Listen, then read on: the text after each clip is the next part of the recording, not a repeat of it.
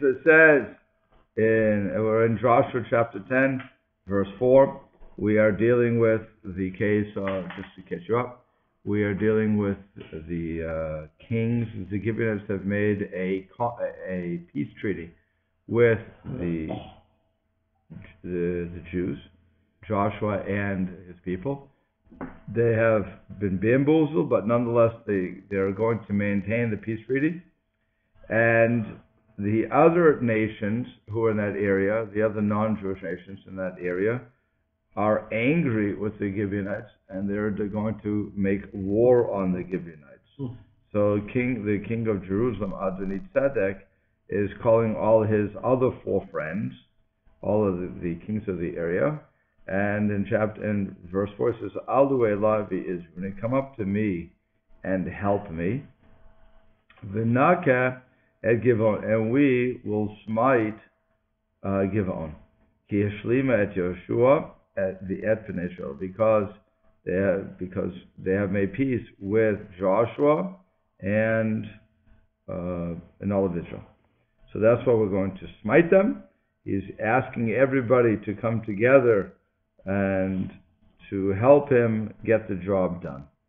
Okay, because he's angry with them. So Malbim says, "V'naka, we will smite." Ki achash, because after all the kings gathered and they agreed to fight, so now they're going to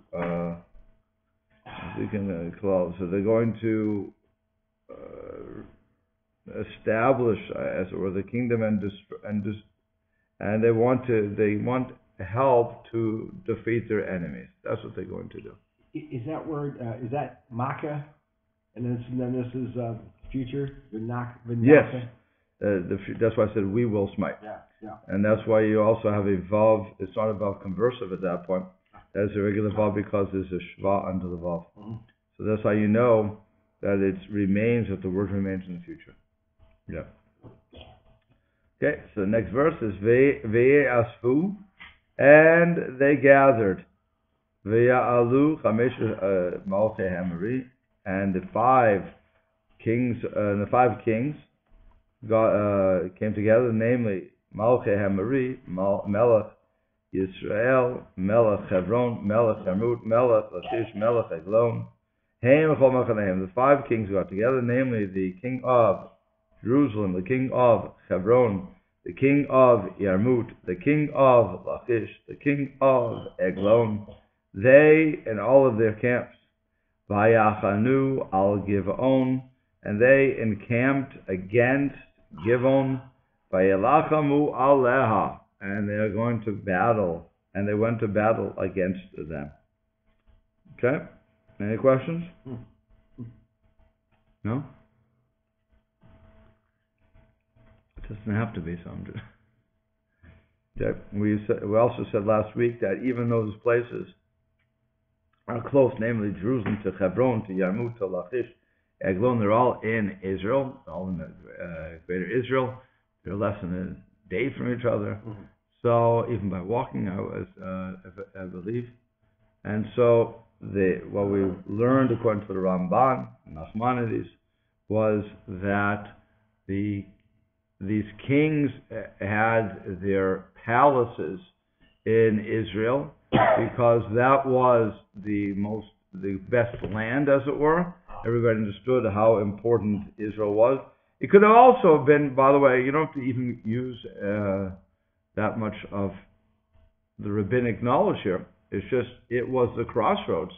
We talk about Indiana being the crossroads of America. So that was what Israel is. Israel, if you look on the map, is really, everybody has to go through it. It's a great trade center. These are all countries that are elsewhere. Is that correct? And they're just... According to the Ramban, yes. According to the Ramban, they have countries elsewhere, but they want to maintain a stake in this area. Again, like these kings, they each have their own little city-state away from their country. Correct. And if they could get a stronghold in Israel, so since it's a crossroads, everybody has to go through it, trade and everything else. It's a great way to meet people, and it really is. I mean, if you look on the map, you're going to see it was, and that's why Rome cared about it. That's why Greece cared about it. Because it was a crossroads. You had to, you had to go from here to there, as they would say in Maine.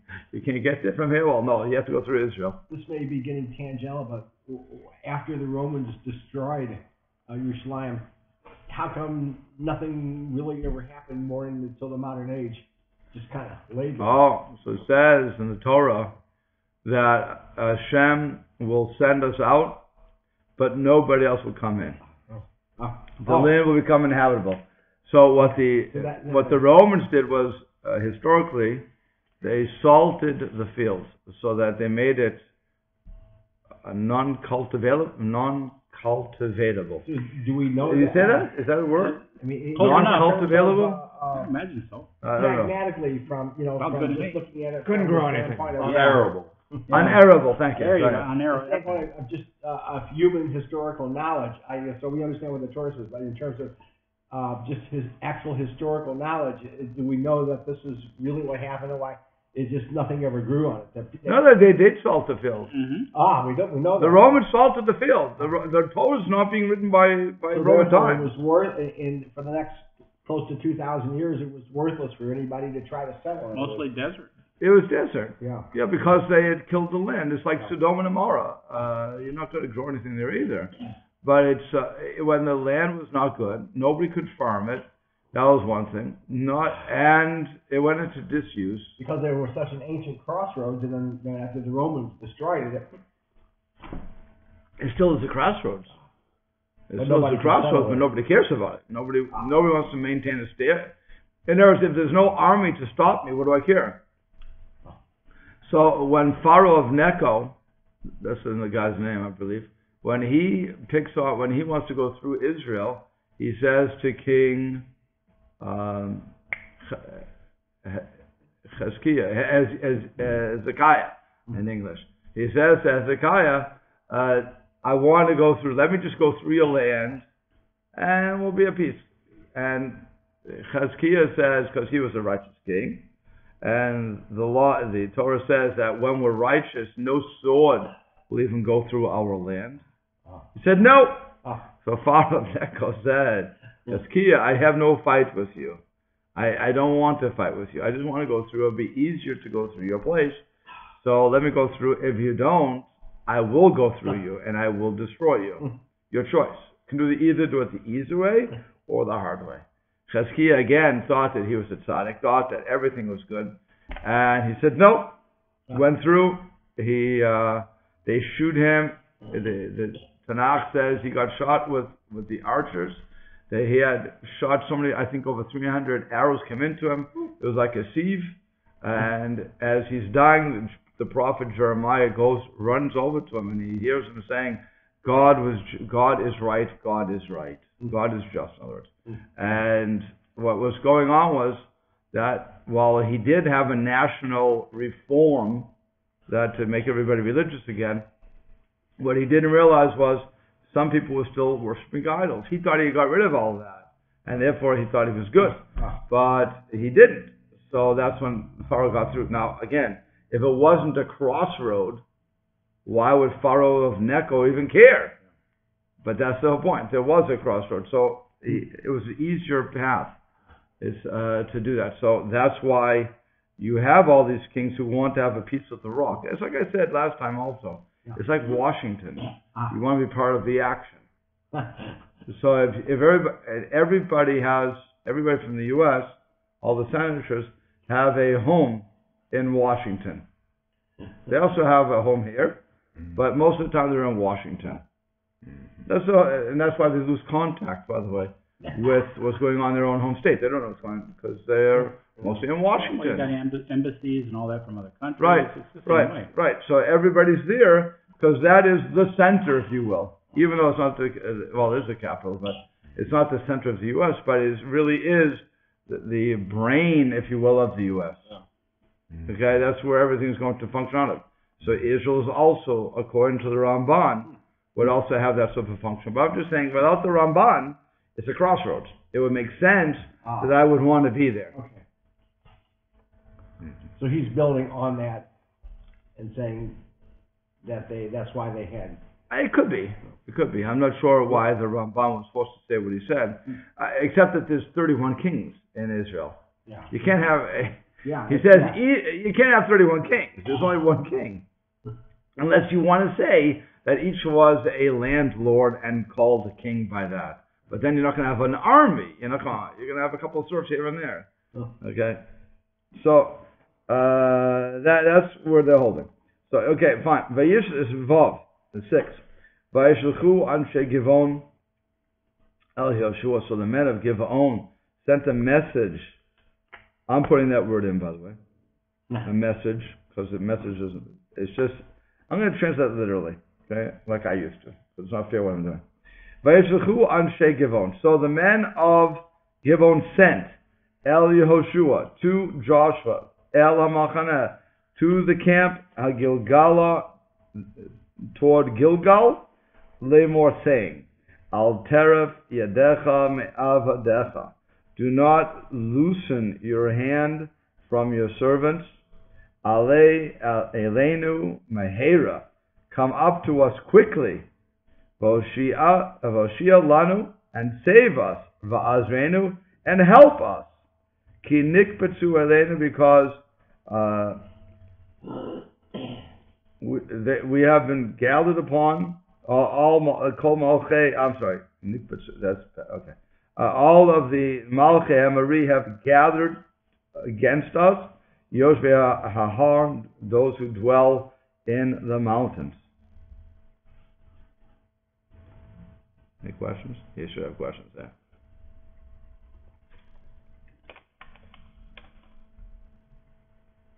No?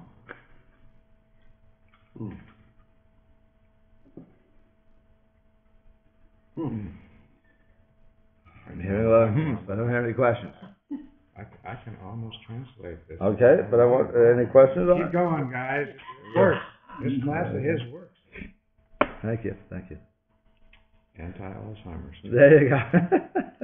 Okay. It's Alzheimer's. There you go. I'm going to have to take that class, huh? There you go. Okay, again, the men of Givon sent to Joshua, to the camp, to Gilgal, toward Gilgal, saying, do not weaken your hands, don't loosen your hands from your servants. Come up to us quickly and save us and help us. Because all the kings of the Amorites, the ones who live in the mountains, have gathered against us, assembled against us. Really assembled. Kabes is to assemble. No questions? I'll ask you the questions then. Because I want you to hear some of the questions that you should be asking. It said, first of all, what did they send? It doesn't say. Okay, so that's the question. What did they send? Did they send a message? Did they send messengers? Well, how do they get this across? Why is it? And then, of course, you have to ask another question. Why are they even bothering to send a message?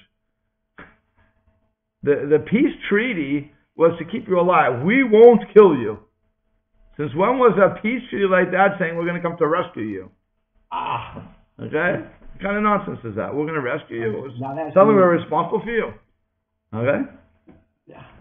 Unless it was a different type of peace treaty. But from what we understood, the peace treaty was very simple. That you are our servants, you are paying our taxes, and we won't hurt you. We won't hurt you. But it's not NATO. It's not NATO. Leave me alone. What are you bothering me for?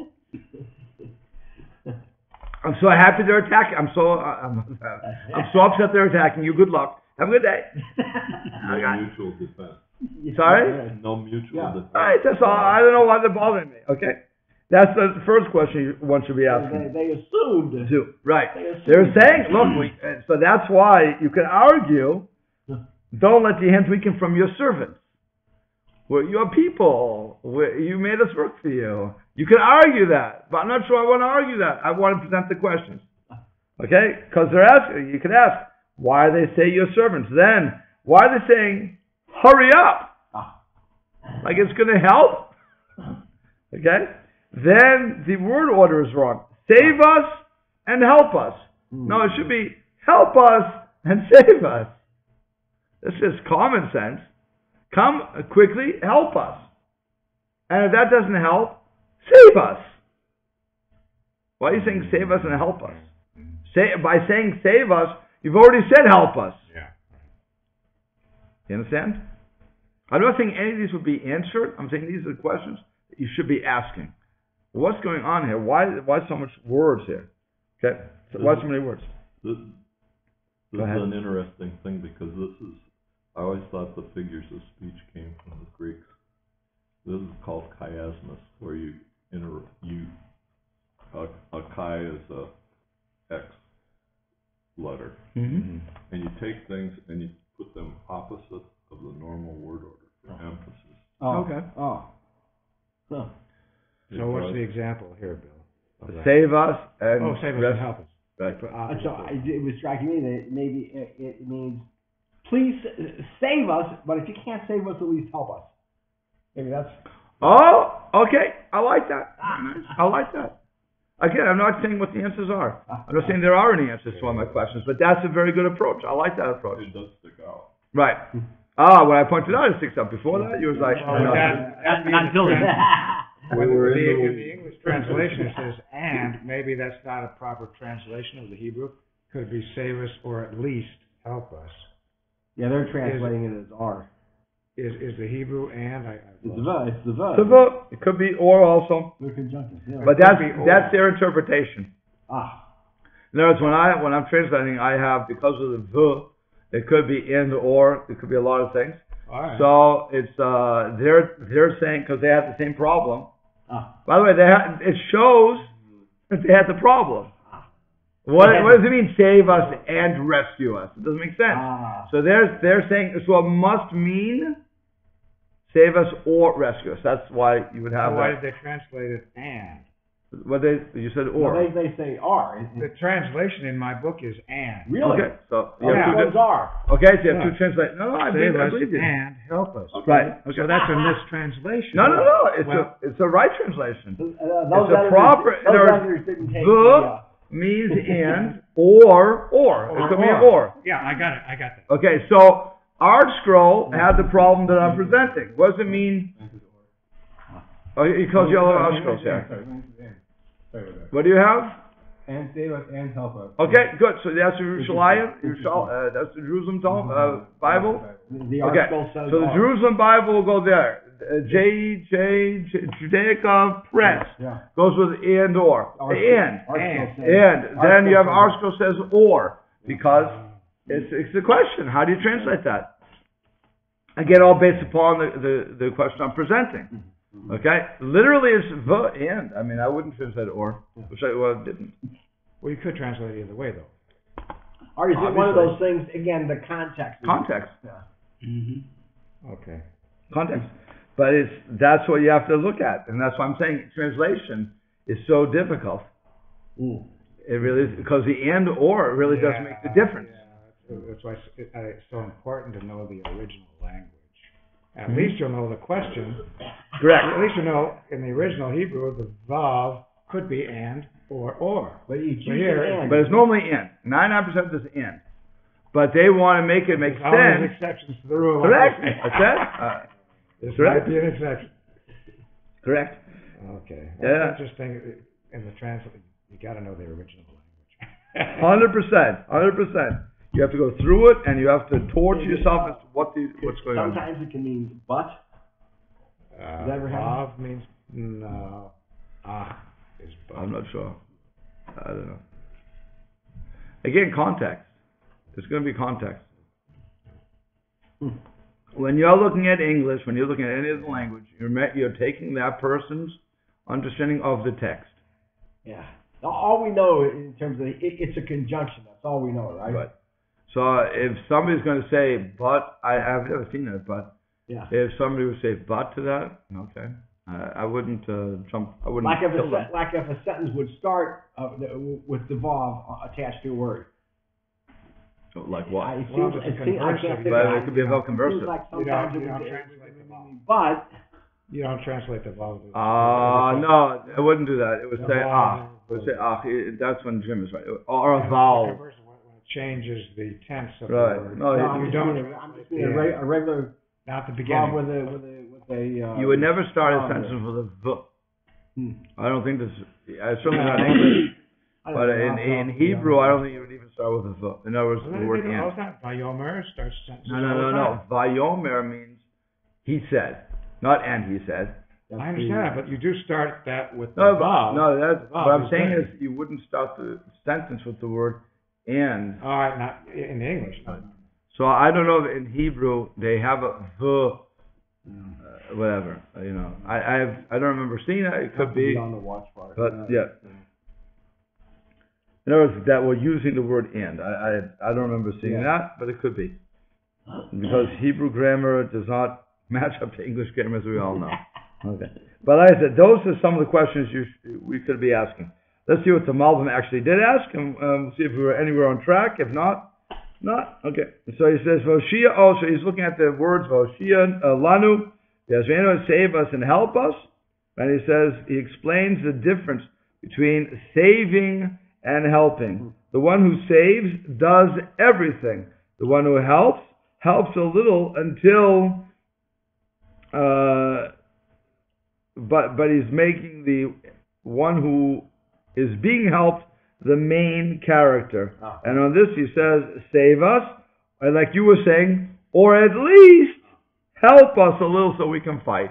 That was your statement, and that's what Art Scroll is saying. So now Art Scroll is really giving you the Malbim. Right. Yeah. But they're saying, save us, we want you to fight everything for us. If you're not willing to do that, at least help us so we can defeat our enemy. So there you would say, usually, or. Correct. Or at least. Right. Help us. Okay? Yeah. So that, but I'm saying Art Scroll is following the Malbim, and I'm not sure who. Yeah, they quote him down here. Oh, there you go. Yeah. And I'm not sure. The other ones are just going by the Hebrew, just saying what it is. Okay, fine. It's not a matter of. So what do the other ones say? If it's and. That would just be normal translation. Save us and help us. So it doesn't explain why it's in that order. No. I'm sure. Remember, I have a limited audience on my page. I like them all. So it's but you may be able to find somewhere else that people make a distinction between those two terms, like he's trying to do, and say yes, this is what happened. Okay. But this is just a class that's going just to show you how you have to learn these sentences. Okay. So now we're on 7. There we go. Right? V'ya'al Yehoshua min Gilgal. So Joshua came up from Gilgal. Who? He, v'chol am hamilchama imo, and all the nation of the war with him, v'chol giborei hechayel, and all the strong men strong, valiant men of the army, strong men of the army, valiant men of the army, however you want to translate that. Okay? So, any questions?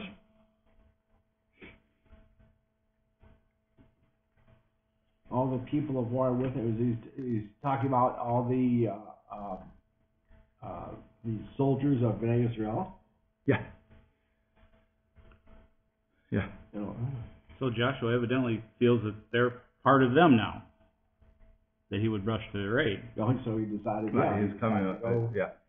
At least help them. At least one or the other, right? Right. It just shows that we always we don't know our own limits, you know. They still didn't answer the question. So it said sent to Yoshua. Yeah, so then you would have to say that's a message or messenger. Right. You would have to say one of those two things. The one thing I forgot was when he says they have gathered against me, Pasuk K, it says in the 5th. It's only 5 kings. That's not and they're not all in the mountains anyway. Right. So it says in the 5th verse, it says they all gathered together because when they gathered together in this assembly, so the kings were already gathered. And here it's necessary to say that they gathered opposite Israel. They're only opposite Israel, but with the Givaonim is speaking that they came against them in agreement. That's all they're saying. Okay, Nikbatsu. When I said that, why did they use the word Nikbatsu? That was his other question, to say that they all were in agreement. That's fine. They all agreed to kill us. So now they're all coming up fine, and apparently, like you said, Joshua bought into it. Joshua was saying, okay, we signed the peace treaty, and we said we would keep you alive, and you would be our servants. It would make sense, by the way, if they are part of the populace, because you've accepted upon yourself the Shiva Mitzvah B'nai Noach, the 7 commandments of Noah, that God tells us that non-Jews have to follow. So if they follow, if they have already accepted that, and they're already working for the Jewish people, it would make sense that Joshua would feel some responsibility. And that's why they call it. They were counting on that, by the way. They were definitely counting on that. And he didn't disappoint. Fine. In 8. So Vayomer Hashem El Yehoshua. Now, again, we always have to look at these things. God says this is a God of mercy. It's not the God of judgment, speaking, if you will. Not the attribute of judgment, it's the attribute of mercy. So the attribute of mercy, God says to Joshua, do not be afraid of them. Why? Ki biyadcha nitatim, because I have given them into your hands. And for those who, again, in the grammar class, nitatim is the E under the second taf is I, the Yud, Mem is them. I have given them into your hand. Okay? Actually, hand, not hands even. Lo yamod ish mehem befanecha. No man from them will stand before you. Okay, what are the questions? It says obviously God must have talked to Joshua and told him this, otherwise he can't say that. Yeah, God spoke to Joshua, yes, that's what it's saying. God spoke to Joshua. Do not be afraid of them. Any questions?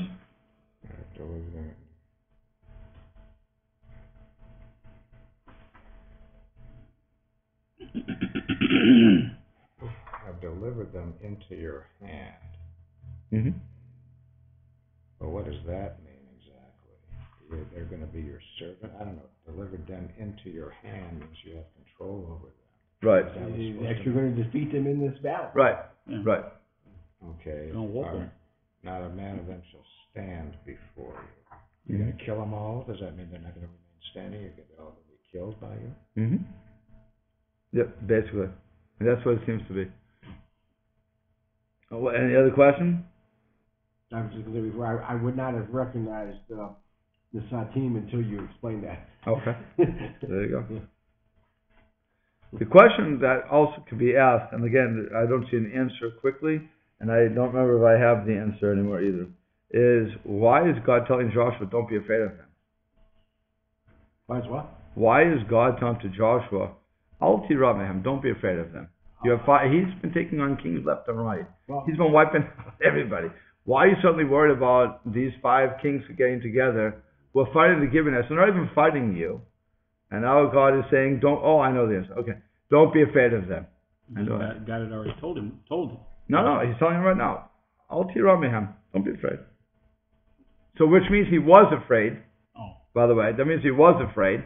Why is he afraid? So when they first came into the land, so he told them, that they're going to conquer this and this, and maybe Joshua needed to be reassured at this point. Why? Because of Here? No, I wouldn't go there. Oh. I like that. I like where you're going, but I wouldn't have gone there. What else? What are the battles that Hashem is guaranteeing him? That's the hint. What are the battles that Hashem is guaranteeing nobody dies?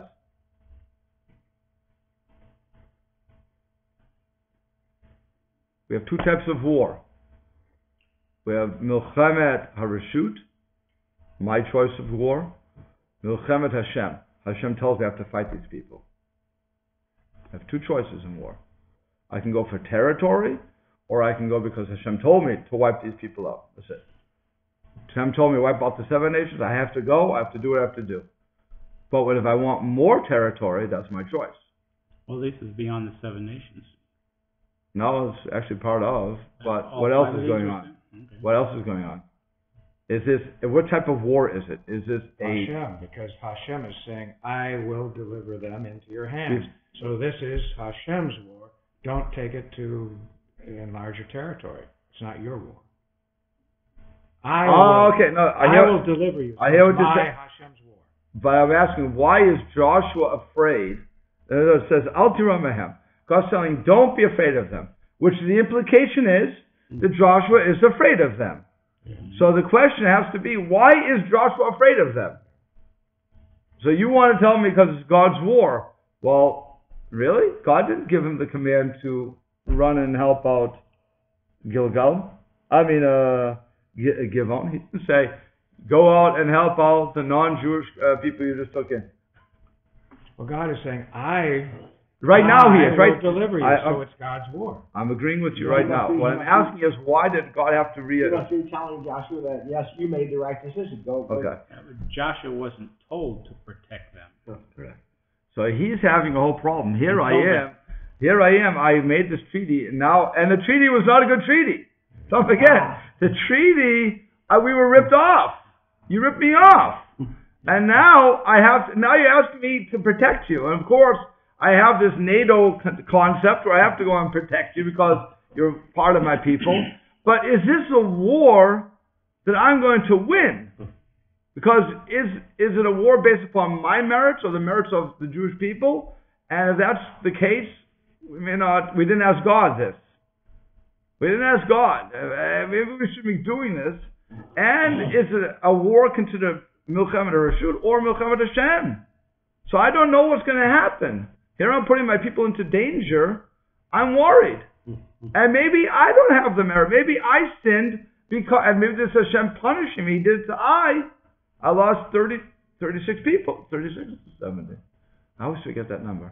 I think 36 people.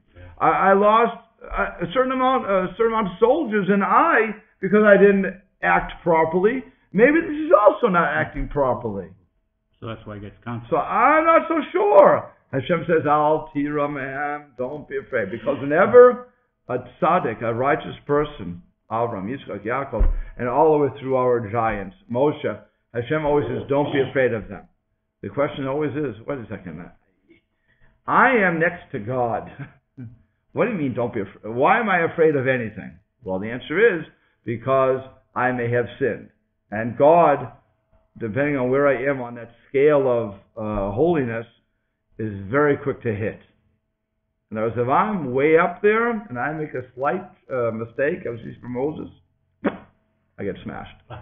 Okay? If I'm on the low ranks, then I can do a lot more and get away with it. Okay?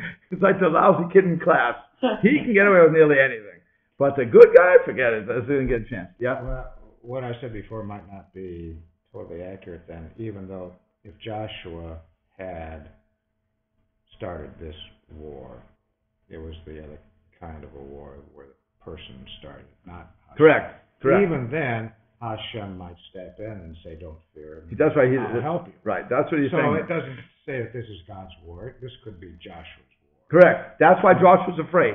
And that's when Hashem has to say, don't worry. Yeah. It's already done. You just go, do what you have to do. They're in your hands. Nobody's going to stand before you. Okay, so that's why he has to say, Al tira mehem. The Malbim says, I gave them to your hands. What does it say? Mikvar already. I already gave him. He's saying past tense. Because Nitzatim is past tense. Right? What do you mean I gave them? I didn't fight yet. That's the other question. That's his question. What do you mean you gave them? You didn't give them to me. You will give them to me. They will be given into your hand. No. Because I already did it. And why would God say that? By the way, there's another interesting thing. Whenever God's speaking to the people like this, he says, Natati, I gave to you. You didn't give me anything yet. I still haven't received it. Yeah. But because once God has in mind that it's going to happen, it's already done. It's what is it saying? Fait accompli? Thank you. Fait accompli. It's a done deal. So that's related to the idea of the word becomes reality. God has just thought it. Yes. It's as good as done. That's it. It's as good Correct. as having been. Good. Very good. Yeah. So he says, Ki ika, because the main thing of his coming is that they gave him, I gave them into your hands. Fine.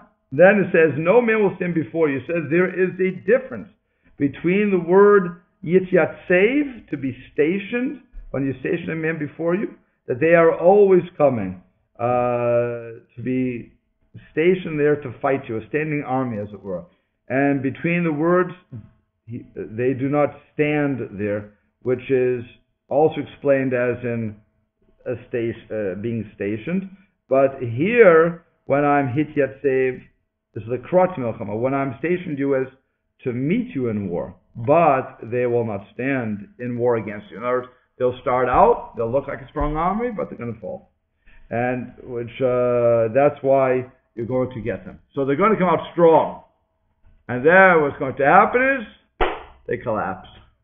But that's already a done deal. So don't worry. Don't worry about their numbers. It's an irrelevant thing. It's already taken care of. Okay? That's what God is saying to them. So that's going to the moment. So verse 9. Vayavo alehem Yehoshua pit'om. And Joshua came upon, by the way, Vayavo is singular. It's not they came, it's Joshua came upon them suddenly. Kol halayla, all the night, Allah min Gilgal. He went up from the Gilgal. From Gilgal. What's your questions? Suddenly, good. What else? You don't take an army suddenly. Mm-hmm. What else? Good. Anywhere. Mm-hmm. Anything else? Maybe he attacked at night. It says he went from Gilgal all night. Maybe it was still night when he attacked. Okay. They went all night, took all night to get there. Right. Yeah, but it could be before dawn he might have attacked. Mm-hmm. What else?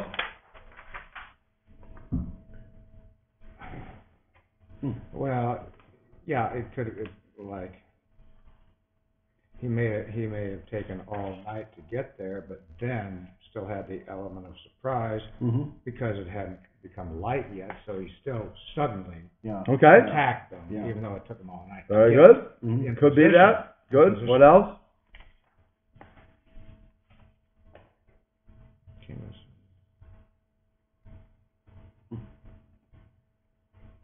Anything else?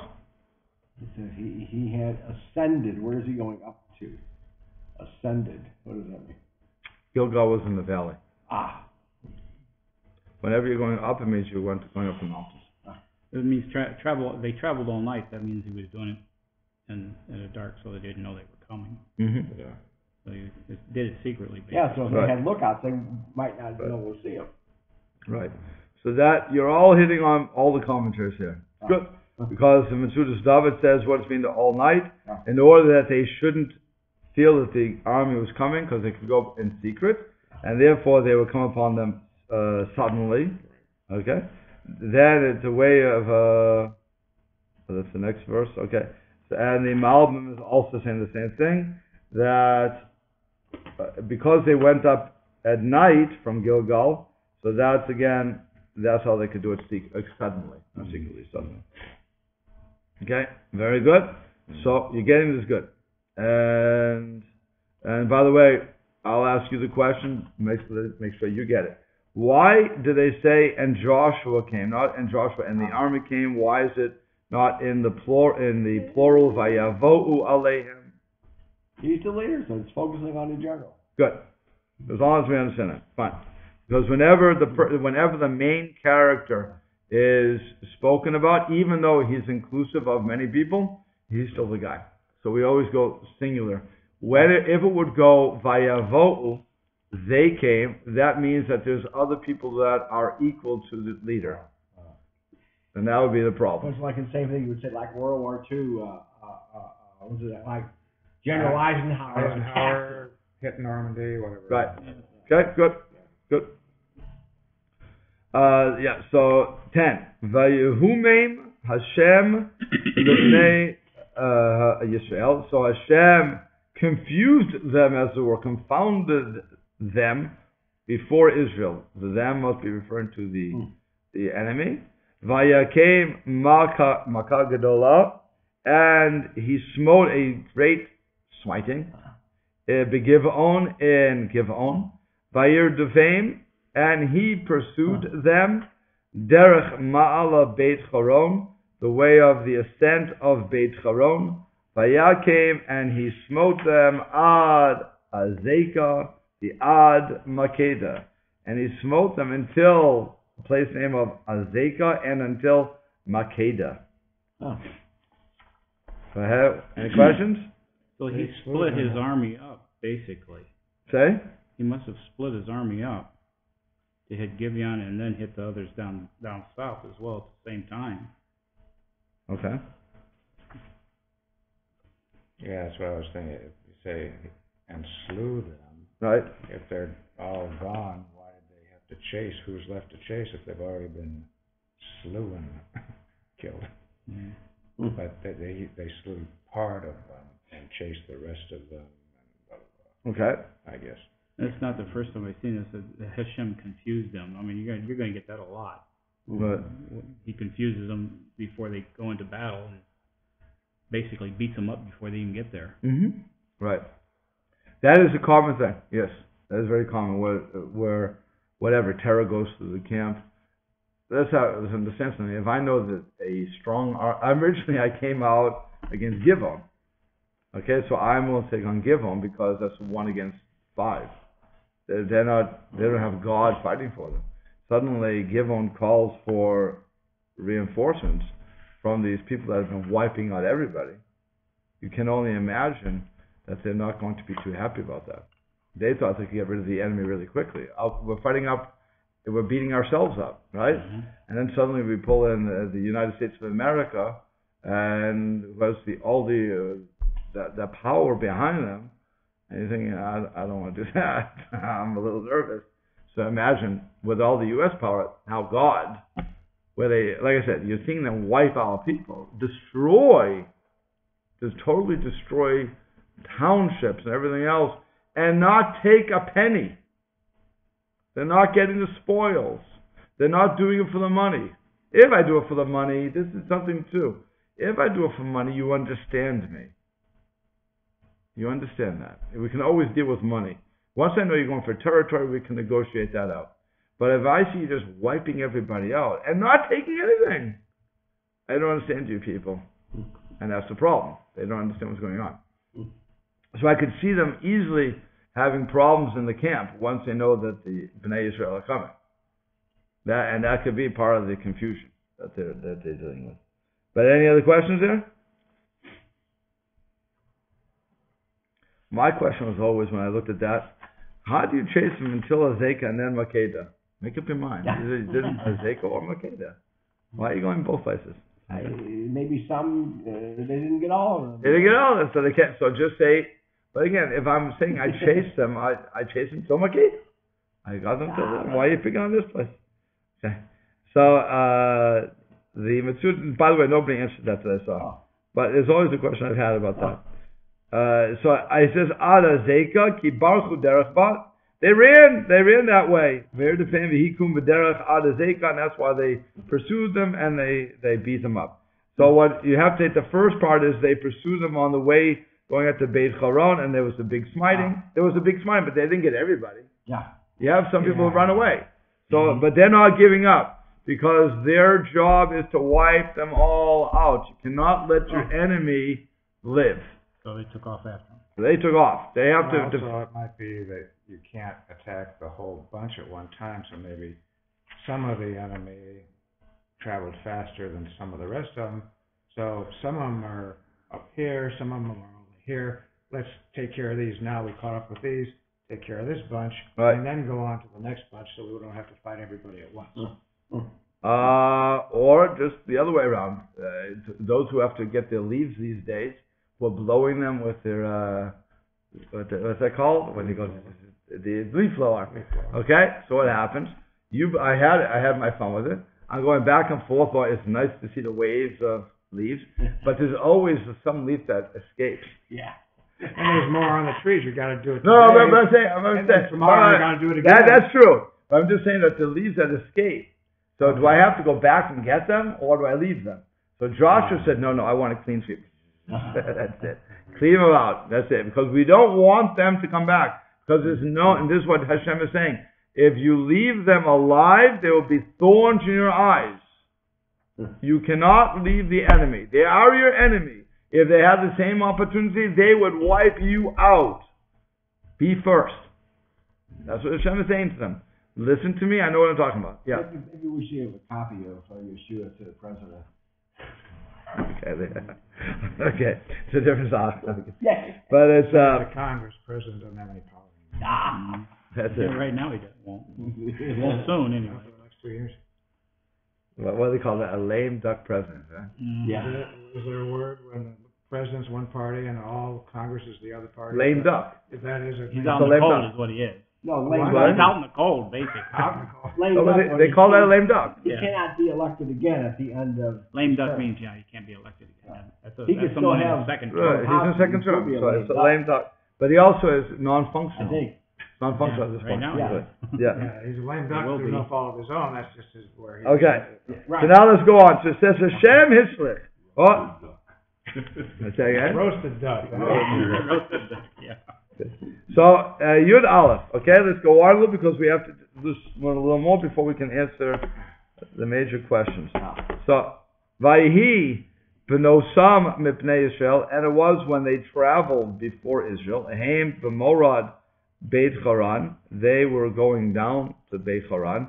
Hashem hishlich aleim avanim actually. And so Hashem threw upon them avanim gedolot min hashamayim, big stones from the sky, ad azeka, until azeka vaya mutu, and they died. Rabim asher metu be'avnei barad, more people died from the stones of hail, me'asher hargu b'nei Yisrael b'cherev, more than b'nei Yisrael killed with the sword. Okay? Any questions there? Mhm. Yeah, you like that? You I haven't just had like a... it. That's the first time I've ever seen that. What? That's the first time I'd ever seen that. I never noticed that before. What? The stones. Oh, okay. I don't know why I never noticed that. I just never noticed it. Because you don't go through as slowly as we're doing it. Yeah, evidently. When you're reading the stuff, you just fly. Okay. But it's a miracle and I didn't even see it. There you go. So you have the hailstones coming down, killing more people than they were killed in battle. Boy. That's what you call miraculous, huh? Good timing. Mm-hmm. Yeah. It's what you show. That's what it's like. The person who was supposed to be on that plane that blew up, that they blew up, and that the 9/11 terrorists. Mm-hmm. They took whatever number that plane was that went into the towers. So there's many stories that people that were supposed to be on the plane kicked off the plane, so on and so forth, and they didn't make it. So actually, one of them was my wife's cousin. So was supposed to be on the plane and didn't get on. Was all upset, and they heard, that story is very interesting because when his wife heard that the plane crashed and she knew he was on that plane, she said, "Oh my God, my husband's dead." And he couldn't get through to her because the ear was all messed up, these signals. And he had on a cell phone. Yeah. Nobody has the 10 cents to put in it. Yeah. A payphone. I don't even know there are payphones left in the city. Get a landline. I don't know if they even had that anymore. But it took him a little while to finally get through to say, I'm okay. You know. But there was another person that was supposed to be on the plane, okay? And he, for whatever reason, wasn't there. So he was sitting in his home. And if you remember, there was a plane that was flying and the engine fell out. This is the story. The engine fell out. Remember that story? Yeah. It was very close to that. And it crashed. It was in New York. He crashed through the roof, killing that guy. Oh. Sitting in his home. He did in his home. And so everybody was saying, wow, when God wants you, that was such a freak accident. There's no way you could see that any other way. Kills the guy who was supposed to be on the plane. For some reason he got off. I don't know why. But he got killed anyway. Got killed. Another plane, the engine dropped out. It's crazy. So that's what you're looking at here. When God wants you dead, it's over. So, This is a bad sign. So here you have these hailstones and normally hail doesn't kill. Yeah. Okay, normally hail, it hurts. Okay, fine. But there's giant stones that are coming down from the sky, and again, I will have to stop here, but the question you have to ask is, what does it mean, ad azeka, until azeka? What does it mean that the stones came down from the sky until Azekah and they died? What's going on there? Just say they came down and more people died from the hail than the other. That's all. What do I need Ad Azekah for? The stones didn't go on to another city and kill anybody else. They stopped there. Okay? They killed them Jim, until they I'm going to tell you like this. You need to come next week.